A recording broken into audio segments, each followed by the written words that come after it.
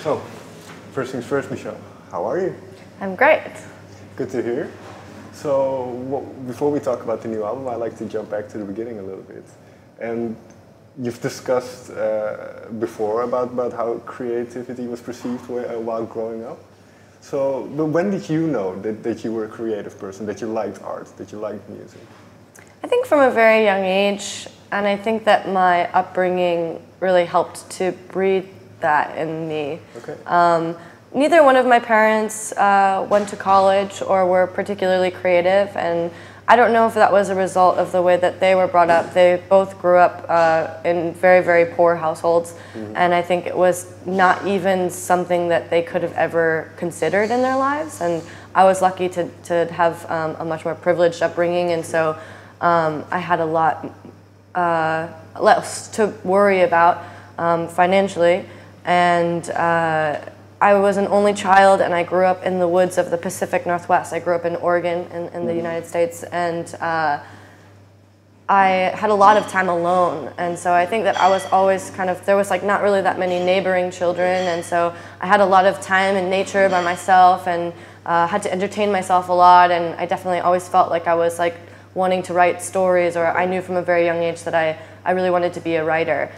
So for a lot of my life, I was trying to make sense of what I could realistically do with that, because it was not really something that my parents encouraged, really. I mean, particularly with music. My mother wouldn't let me buy a guitar until I was 16 years old. Okay. I was like forbidden to play the guitar.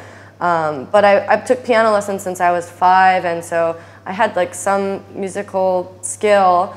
So then when I finally was able to learn how to play the guitar when I was 16, it like meant so much to me. And I started writing songs pretty much immediately. But yeah, I think I always kind of knew that I was a creative person.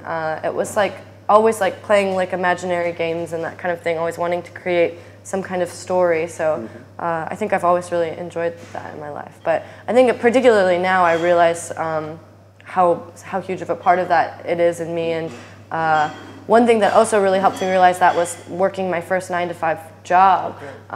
When I was 25, I worked as a sales assistant in advertising for a year, and it was like the first real grueling 9-to-5 job I had, where I was just at a desk all day, and it felt like I was so busy all day from 9 to 5, and I would leave work feeling just like I didn't do anything, like completely unfulfilled, and like I hadn't accomplished anything. And I think that then more than ever, I realized that I needed to work creatively, or else I would never have like a good night's sleep. Like the fulfillment or something. Yeah, just it was crazy to spend every day in this place and all of this time and all of these hours at a desk and just leave feeling like I did nothing at all. Right. Yeah.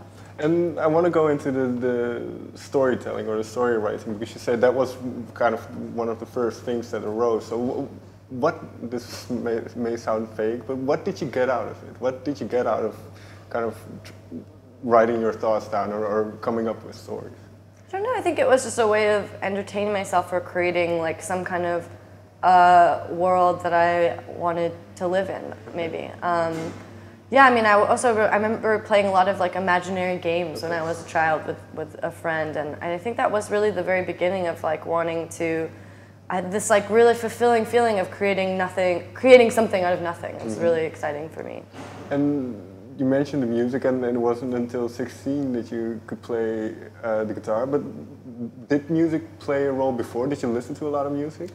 Yeah, I mean, I grew up, like I said, I grew up as an only child, and I think that a lot of times it's really hard. Neither one of my parents were really interested in music, and I didn't have any siblings to kind of introduce me to any music. So I was kind of like a late bloomer a little bit with my musical taste, because everything that I enjoyed was something that I had to discover. So it wasn't until like middle school when I started having like friends that I just, that with real taste in music and that kind of thing, that I started listening to more music. This is really embarrassing, but when I was in elementary school, I watched a lot of anime growing up, and I was really into like anime soundtracks, and like those kinds of sounds are like actually sampled on my first record. There are a couple of like hidden anime samples in there, and I think that was kind of like the beginning of my interest in music. Like it's a lot of like really catchy pop arrangements that are really, really full arrangements. Sure. And I think that that's kind of something that I do in my music now. So that might be like my first beginning memories of listening to music and enjoying it. Very quickly then, which was one of your favorites? I really liked like Oh My Goddess and Ranma 1/2 and like Tenchi Muyo and Serial Experiments Lane and Cowboy Bebop, like every Miyazaki movie, like. Fair enough, fair enough.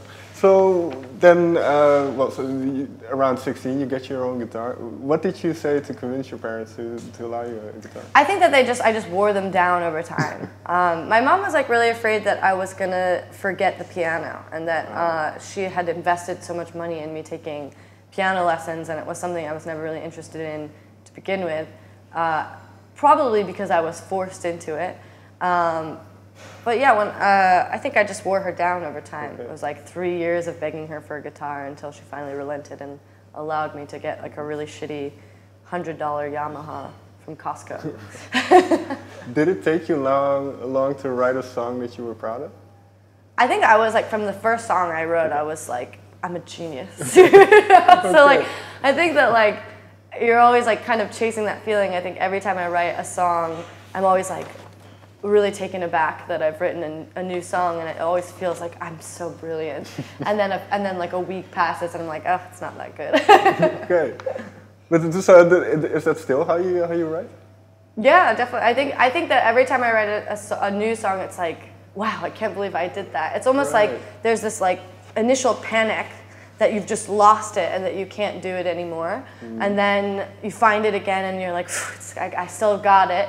And then it sounds like it sounds like the greatest thing you've ever written, and then time passes and you hate it again. Right. So it's just like this a never-ending cycle of finding yourself to be in a panic, discovering something and completing a song and feeling totally brilliant and fulfilled, and then time passing and hating yourself all over again. Okay, sounds like it's a very healthy lifestyle. Yeah. But then obviously. Well, the last album was partly about your mother, and I won't go into it too much because you've talked about it so much, but I read somewhere that you thought about, at that time, about quitting music. Is that right? Yeah, that was when I got said sales assistant in advertising, soulless job, yeah. Right. So yeah, I mean, I actually thought, before this project, I was in a band called Little Big League for 3 years, and we did a lot of DIY tour, just like really grueling DIY touring, and very unappreciated bands.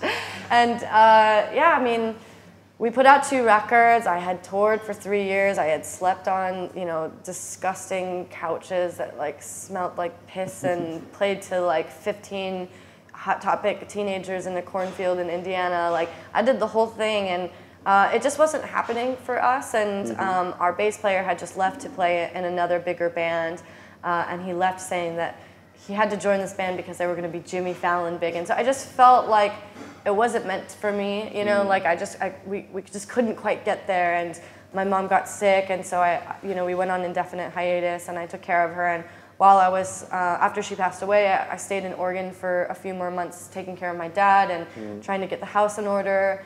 And I just needed like a project for myself. I needed like some kind of outlet. I needed some privacy to just, process my feelings and have a moment to be there for myself instead of constantly for other people. And so I wrote that record, and I just thought, this is just for me. Like, I don't, I didn't have any expectation at all. I thought maybe I could trick some label into putting it out on vinyl, and then maybe over the course of like 10 years slowly sell like 500 copies, and then maybe I'd be like David Berman and like tour when I'm 40 after I've like accrued like a long like cult following or whatever, and like operate some web store or whatever.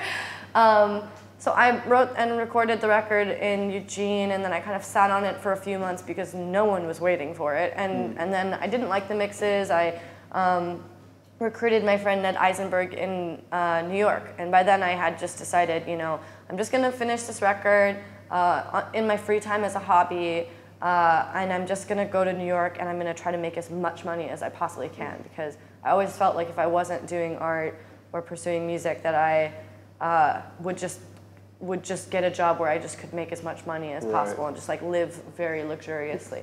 So the kind of counterbalance. Yeah, exactly. Yeah, because it's just like, I've never had, I was like, my first job, I was like making 45 grand a year, and I was just like, it's so much money. Like, I've never had this much money in my entire life. And then, yeah, I just felt so awful. And then I was there for about 8 months. And over that time, I had finished the album and begged like 10 different labels. No one wanted the album to put it out. And then eventually Yellow K released it in the US. And the press cycle started, I think, in January of 2016, maybe? No, that's insane. No, 2015. And then I was invited to play South by Southwest, and then yeah, I just quit my job and was like, okay, I guess this is time to throw my hat back in. So was that a welcome kind of re-entrance into the world? It was insane. It was a whirlwind. I mean, it happened so quickly. Okay. Because I went in. What happened was in January we had like end of the year evaluations at work, and I thought I was going to get a raise, but really they were calling me in to tell me that I was doing a bad job. Okay. And so I went in and I was like, oh my God, like I'm doing a bad job, and they said, okay, well we'll give you a 2-month severance if you're not happy here, and I was just like, I'll take it, and I took it. I had 2 months to figure it out, and by then the record, the track singles had started coming out. It was doing really well. And then I one South by Southwest showcase turned into 8, and then I got signed to Dead Oceans, and I got a booking agent, and all of this stuff happened, and I got confirmed to go on the Mitski tour in June, and so it's just pretty much been nonstop touring since then. I was just like, where were you 3 years ago?